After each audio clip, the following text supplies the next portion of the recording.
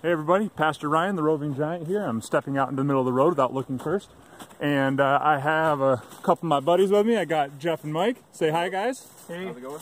And we are going to do a little hike on the Finger Lakes Trail this afternoon and then do a little camping. Got a couple more people showing up later, and yeah, we'll take you along for a ride.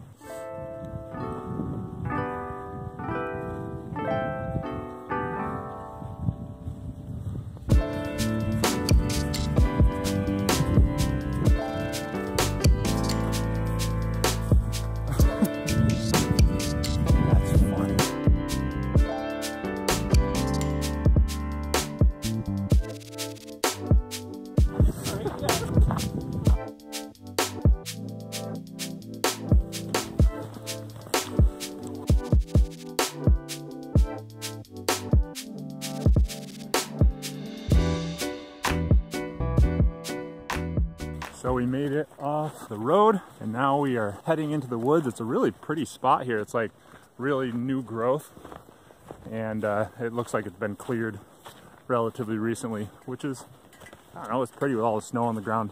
We're letting Jeff lead us. Who knows if that's bringing us anywhere good, but tree root there where a tree fell right here. Yeah. That's beautiful. It's like two of them side by side. Oh, that's awesome.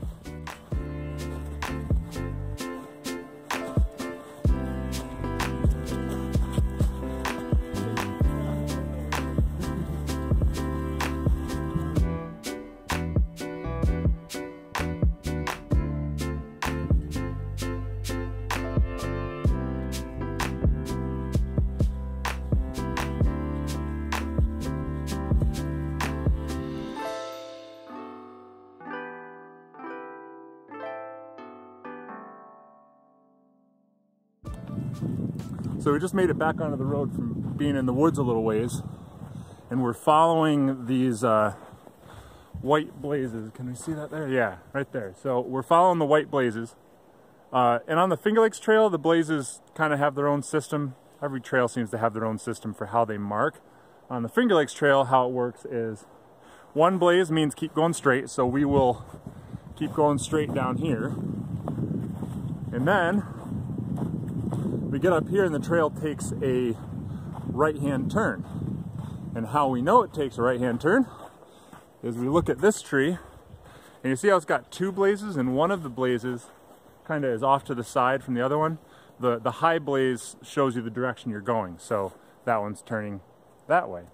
If it was the opposite, it would be going the other way. So yeah, little tutorial for you per Mike's ingenious request.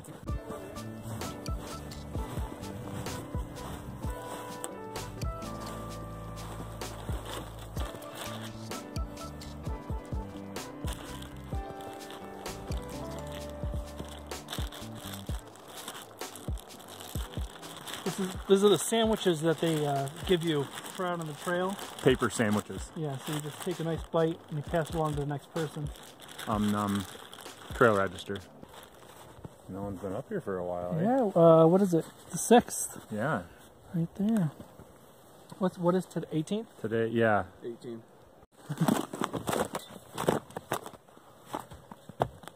You can walk up, but I believe in you. It's going to be comical. I'm going to have a video ready when you fall, too. Yes! This is it. I didn't have the momentum. Yeah. Oh, it's icy, too. Oh my goodness, yeah. It's real icy. Ah! Ew! Oh! All right, now for the ultimate test. Well, you're so tall, all you have to do is go like Can I do it with a camera in hand? If you lose it, I'll grab it from you. Yeah, just toss it up here if you start to fall. Oh, it's leaning. You care more about the camera. Ah! Did it.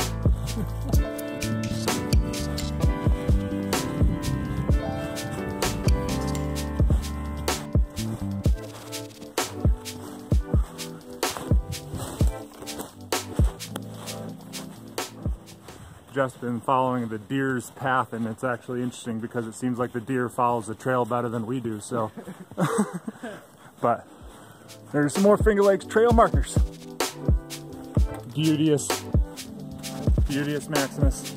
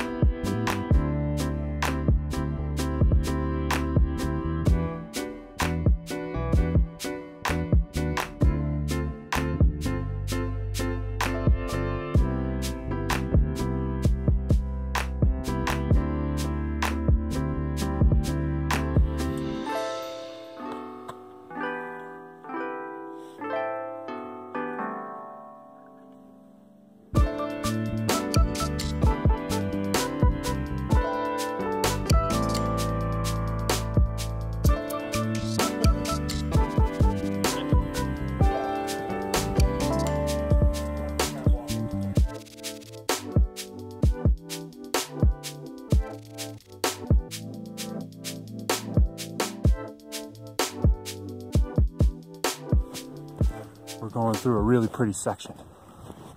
Check this out.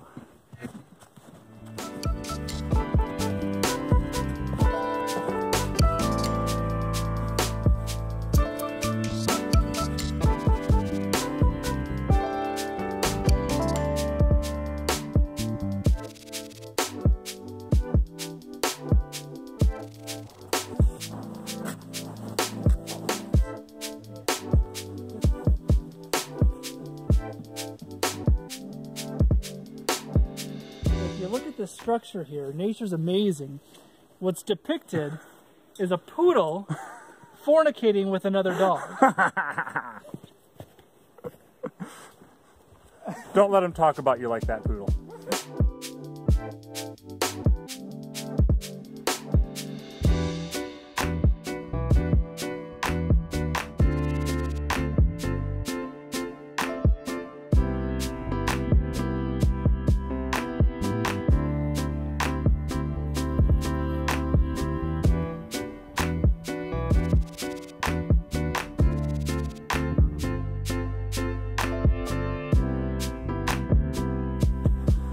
We've made it around from the beautiful hemlock, spruce, whatever those are, grove, and realized that up there is actually where the camp is. So we're gonna get our stuff from the vehicles and camp out for the evening, and that was a good hike.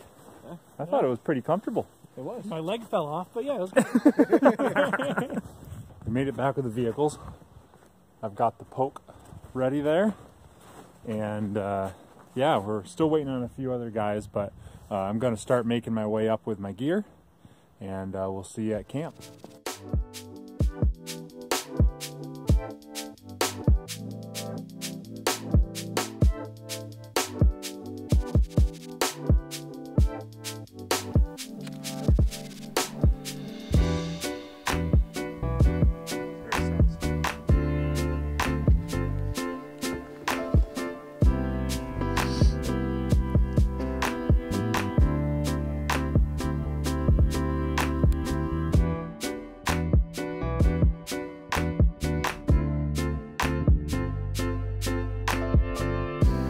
Got going on over here, Bear Butt? Well,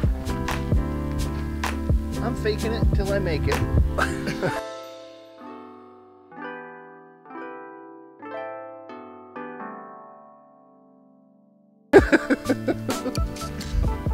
We'll see. Check it out. Maybe. Nice. Maybe. We'll see. We'll see.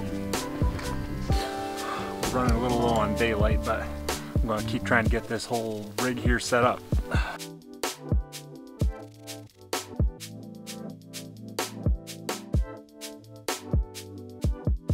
Alright, let's see how double bagging it works tonight.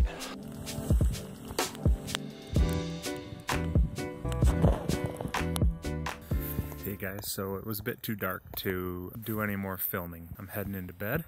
I'm officially double bagged. Got my gear all ready to go. I ended up putting a couple of these little hot hands down in my socks because my feet have been kind of damp and they're cold, and I figure that'll give me a bit of an edge.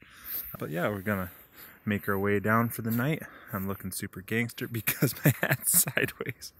But yeah, I'm gonna get situated, get my stuff up over here and get it up over my face so that the cold doesn't get my nose and stuff like that. And put this headlamp away. Let me get this fixed. I feel dumb. Alright, so I'm ready to be a bandit for the evening. And yeah. Hey, thanks for coming along today. We'll see you in the morning.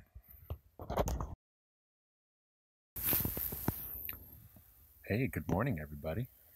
It's about 7:30, and we are trying to get out of bed, but it is cold, so it is really hard to wake up and get out of warm, comfy stuff when it is cold outside. But, you know, nature calls. Gotta make it happen. So last night started off very interesting. You see, I got just about situated. I was all comfortable, just doing my last little bits of adjustment, and right here, the loop that on the end of my hammock that kind of gathers all the fabric together and connects onto this whoopee hook. Whoopee hook ripped right through it. Ripped a clean cut right through the whole thing. And I went down, just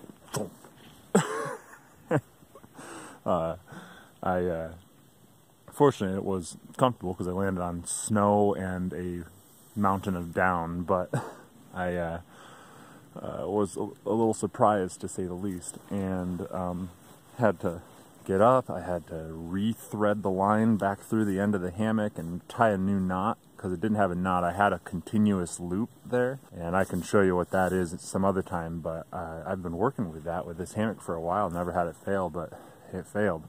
I don't know if the continuous loop pulled out or if the whoopee hook actually cut through the cord through the am steel, but either way was not pretty because I fell on my butt. Then I had to get up with cold fingers and try to retie this knot. I was able to retie the knot and get everything going for sleeping, and it held for the night, but that's why it's good to know your hammock so you know how to fix it if it breaks, because otherwise I would have been sleeping on the ground for the night, and I was not ready for that.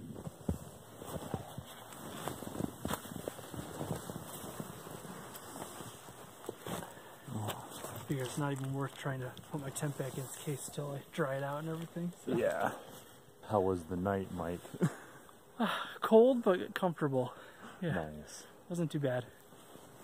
I was glad the snow came in the morning. Yeah. That was nice, even though it is cold right now. How'd you sleep? Pretty well. Yeah? Yeah. So I was concerned a little bit, but that was mainly because I had to switch shoulders. Oh, yeah. You have to get up to pee at all? I held it. I gotta go real bad. Make it so. Make it so. How was your night, brother? It was wonderful. No, very good. Yeah? You look like you stayed dry in there. Stayed pretty good and dry. I don't know how my pants are gonna fare. Oh yeah, mine were so stiff down at the bottom of the leg I could barely get them over my boots. Frozen solid. We'll see how it goes. I learned a little. Yeah. So your underquilt looks good. Got a little bit of a gap over here. We could seal that up better. Gap there on the ends. I ain't got figured out how to get sealed up yet. But no. There we go. Here's that wood. I got me some wood.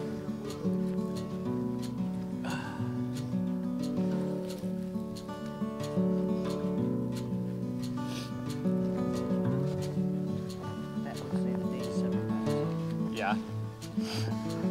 Smells good too. I think that's gonna do it.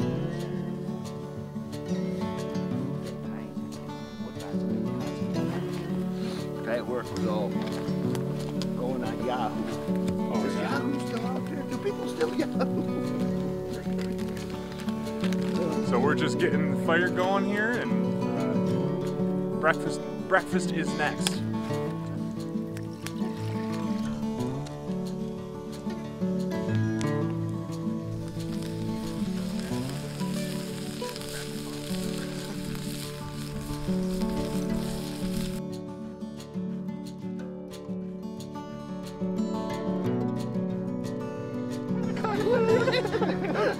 forgot the name of it for a second. I was like, Zoo Fun, man? Zoo Fun?